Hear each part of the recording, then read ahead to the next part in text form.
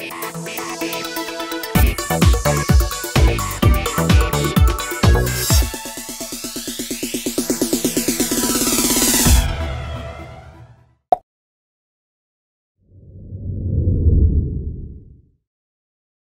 child had an EKG test that showed an abnormal heart rate.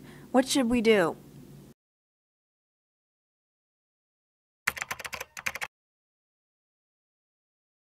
An electrocardiogram, or ECG, sometimes known as an EKG, is a tracing of the heart's electrical activity.